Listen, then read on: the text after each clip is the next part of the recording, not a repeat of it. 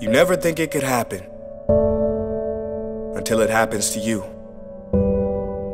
This is a story of a husband, wife, and son. A true story. The husband is a very successful businessman, very wealthy. He puts in long hours on the job, but both his wife and young son suffer from loneliness. Every night they sit at the dinner table and they cry together because they miss him. And he misses birthdays and anniversaries.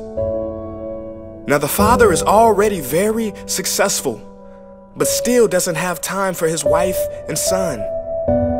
Even when he's at home, he's not truly home. He's thinking about his business meetings, his clients. He's on the phone texting and making calls.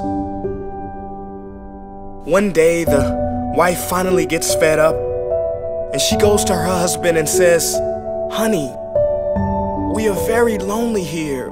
We miss you. Please come back to us." And the husband very lovingly says, "Darling, for the time being, no one can replace me as director.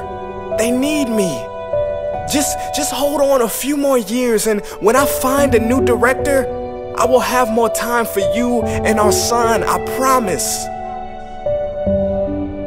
6 months later, the husband was driving on the same road he took home every night. He lost control of his vehicle and died. His company replaced him and found a new director in just 2 days. Isn't it sad that we spend so much time on the things that are urgent that we have none left for those things that are important? Please do not get me wrong. Striving for a better life and wealth for yourself and your family is great. Look, I don't think you can get too much money, but if money gets you, that's too much. If money becomes your God, if you make $1 million but lose your health in the process, is that success? If you make it to the top of the corporate ladder but lose your friends and family in the process, is that success?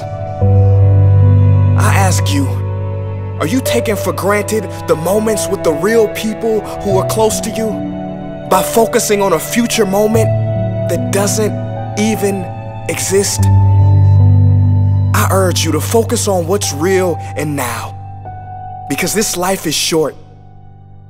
And as they say, there has never been a deathbed regret that said, "Boy, I wish I spent more time in the office."